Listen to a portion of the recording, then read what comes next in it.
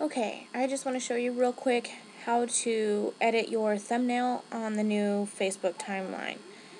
All you gotta do is hover over your picture, click Edit Profile Picture, click on Edit Thumbnail, and from here it'll give you two options. You can either click to have it scale to fit, which means it'll take your picture and it'll show the entire things, like so.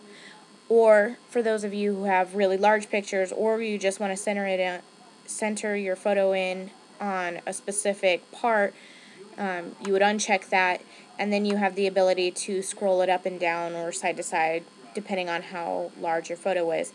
When you have the photo to your liking, all you have to do is click save, and it'll change all of your thumbnails, so that way your photo is now centered on the part that you want to be seen. I hope that helps. Thank you.